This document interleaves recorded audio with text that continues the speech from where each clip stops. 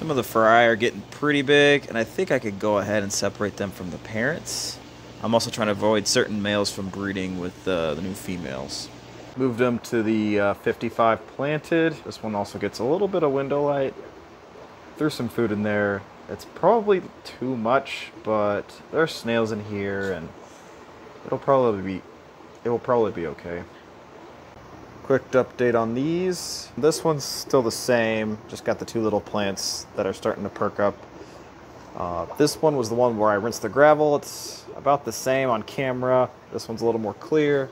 It's better from up here, but I planted some of the water sprite, and we're gonna keep an eye on it to see what happens. It didn't go well in the other tank, but I'm optimistic.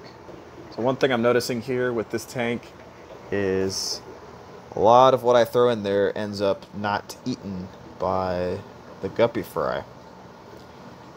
The issue is that could get moldy and lead to algae, because this tank gets that light and there's a window that provides sunlight. So I gotta be careful. I don't want this tank to become an algae farm.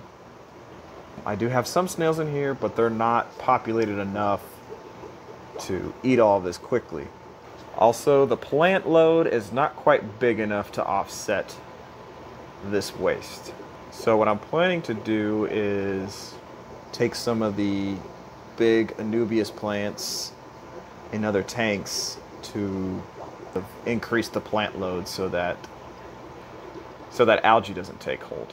For snails to add, I'm focusing on one like this one because it has some blue shelling, and that's a trait I'm looking for. If you follow me on Instagram, I have kind of selectively bred these ram's horns to have kind of a blue shell, but I've gone away from it because, well, I had a bunch of tanks and I moved a bunch of stuff around, so they're not as pure as I've had them in the past, but that's something I'd like to bring back.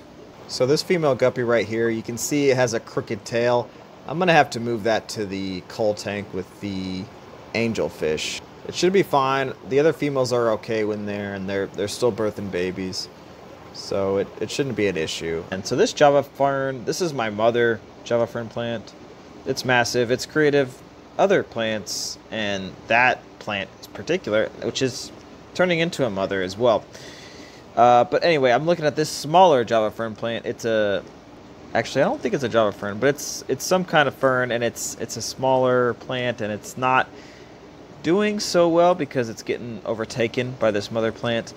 I also have another one there, but I'm gonna keep it there for now. I have a couple other smaller ones in another tank, but I think I'm gonna take this one out, split it, glue it to something, and throw it in there. You can also see with this mother plant that it has a baby coming off of it, so I'm gonna go ahead and pluck that out and throw it into the other tank as well. Here's the 20 shrimp tank and the male tank of the guppy strain I'm working on. So this plant right here, it's got it has a baby. I guess there's multiple mother plants in this one from the same Java fern, so I'm gonna go ahead and move some of those over as well. It's gonna be a lot of gluing, but it should be fun. I'm also gonna try to move this sponge filter over to that tank. It has plenty of plants on it. And quick update with the blackbeard algae on this. I don't like how all of the debris, which there's no fish in here now, but all of the debris, whatever it is crowding around this rock, which has this plant that's suffering from blackbeard algae. So this is probably a stagnant kind of area. Maybe I should move it. I'm not sure what to do about it right now, but I'm keeping an eye on it. It's kind of swelling right there. Another example of the snails I'm trying to make in here. The nice blue purple shell that just kind of happened by accident, but I've kind of been segregating to make this happen. Sponge filter is plopped in there. I'm not sure if it's gonna work out. It looked more attached than the other tank, but that's probably because it had a high flow or a high pull on the water that gets sucked in it. Anyway, so this is the Anubias, I think one Deadeye. That was the one from the other tank. I split it up into 3 different plants. There's that one, and that one, this bigger one. Oh, then there's another one over there. So 4 plants. And once they get going, they'll look good. They're a little sideways because of the way I've glued them, but they should eventually be upright. There's that snail again. I also added some of the random Anubias babies I have. There's one right there, one right there, another one in the corner. Hopefully it helps prevent algae in the future. So it looks like these two are fighting. And it's kind of weird because these two were kind of mating, and when I first got them, they were cleaning surfaces to maybe try to breed, but now it looks like they're fighting each other. It's kind of weird. I don't know what's going on. I just did a water change. Quick update on the Anubias. The blackbeard algae is back. You can see it right there on the stem on that leaf to the right. The plant overall is pretty healthy. It's that light green leaf in the middle is new, and it's growing in nicely. I think what I'm going to do is I'm going to pluck that leaf with the black stem from the blackbeard, and then probably dip the whole thing in some hydrogen peroxide, maybe like 30 seconds. I'm going to go ahead and pluck this leaf here.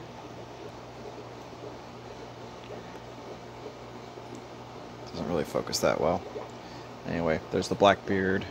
So I'm gonna pluck this one too, because it's also has some blackbeard. There we go. I plucked 2 of the leaves, plenty of leaves, and I'm gonna dip it in here, maybe 30 seconds. This is hydrogen peroxide, and let's pop it back into the tank. All right, looks a lot better without all those black leaves. So I'm gonna keep an eye on it for a couple of weeks, and hopefully that'll kill the blackbeard. Update on this tank. I think this is a 35-gallon. I have some pogo stem and octopus right there planted. See some new growth at the tippy top. It seems to be doing well. I just have aquarium gravel, and then there was this weird aquarium soil that I picked up off a guy on OfferUp or something. This other piece of pogo stem, and this smaller piece, has been floating for months now, and it just dropped, which is interesting. So that should mean I can plant it. I want to test pogo stem in this tank right here. It's the dirted tub, and see how it does. I'm gonna probably try to plant it in that corner back there, back right corner. It might do better since it can feed from its roots. Just got it planted. Not looking too great, but we'll keep an eye on it in the next few weeks. Quick update on this tank. This is the 35 tall. Looks like got some algae back there on the back wall. That's actually the side. And then there's some on the back wall here, and then some on this side as well. Just seems to be only on the glass, which is a good sign. I think part of it has to do with the light being on the back side and this window that shines on the back of the tank when the sun's out. So what I'm going to do is I'm going to turn this sponge filter higher, or the air going down to this sponge filter higher, to increase the flow. And I could do that from a valve on that airdrop up there by adjusting that valve. Possibly adjusting some of the ones next to it to give it more airflow. I'm also going to add more plants for a higher plant load. I also noticed this Apotnageton is perking up a lot more now that I moved this sponge that was in the way of the sunlight, so that might help. But increasing the plant load really helps with consuming excess nutrients that the algae feeds off of. Another technique is to add floating plants, which is kind of what was done up here. Having a ton of floating plants really helps compete with algae. The reason I don't want to do it in this tank is because I have new plants that I want to get established, and that will block some of the light. So I want to at least fill the floor before adding floating plants, if that doesn't work. The crenum hasn't really died out yet. Looks like it's dying out. If you guys saw one of the first videos when I put it in, I put a root tab in between these two plants. So I'm hoping it starts to make a recovery soon. I know when you move these plants, they get very finicky and they die back and then regrow They don't like to be moved. They're not big on change. So we'll see how that turns out. Also, I ordered some new plants from the aquarium co-op. Got some crypt lucens. That's this one right here. Haven't had these before, but I think this is going to be an easy plant. Planning to put this in the dirted tank and maybe a non-dirted tank as well, depending on how many plants is in this little pot. Also picked up Bucephalandra. This is the black pearl version. And then there was another Bucephalandra. That one down there, which is the wavy green one. And I'm really excited about the Bucephalandras because they're kind of rare. The Bucephalandras are just like Anubias and Java Fern. They like to grow on hardscapes such as wood or rocks or even aquarium decorations. So I'm going to find some pretty rocks because I don't have any driftwood right now to glue these. I also received from the co-op the dwarf Sagittaria. It's still in the pot. I'm going to go ahead and remove it, see if I can split a few plants and plant these in the dirted tub. They kind of look like grass, but they don't get very tall. This is like the smaller version of Jungle Val. Got the dwarf Sag planted. Also got the crypt planted in the back there. Made a little bit of a mess. It'll settle out in a minute. I also ordered some of the air valve drops from the co-op. That goes on the system up there for pumping air. And an extra bottle of Easy Green. I still have some left, but it's running out. I just wanted to make sure I didn't run out. Quick update on the Pogostemon octopus. You can see right here that the light green leaves were there when it was originally planted, and you can see there's dark green leaves coming up as new growth.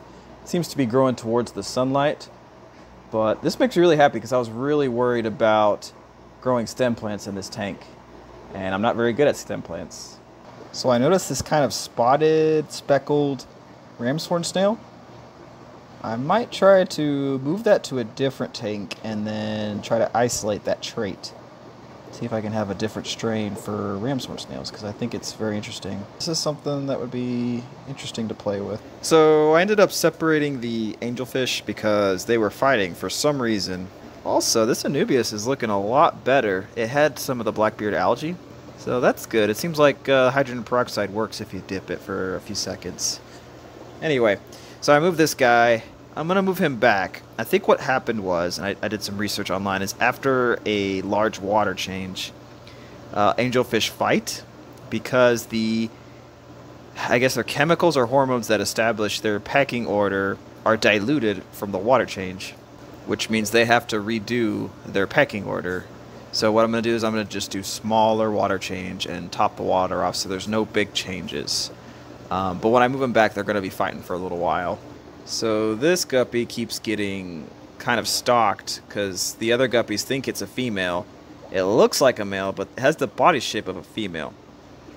I don't know if it's like a trans thing or what, but yeah, so I need to move this fish. It's just, they just don't leave this one alone. They are, some of the males are getting pretty though. They look pretty good on camera. So I'm gonna go ahead and move this to a coal tank where I have the other fish that I don't want to breed so they can live their lives. So I attached more plants to rocks. I got some of the new Bucephalandra spread out across multiple tanks and floating in other tanks.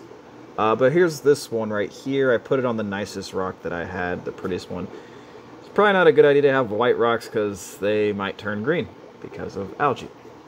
So, quick update to the tank down here. Oh, I don't like having those baskets back there. I'll probably move those for at least shooting the videos. So added a bunch more Java ferns. I had a lot floating apparently, and I still have more. So I'm gonna slowly keep adding until I cover the bottom. I'll try to keep them away from this plant right here, so they don't have to compete. But yeah, and hopefully when these get going, they can compete better with the algae on the glass. I should probably also remove it at some point.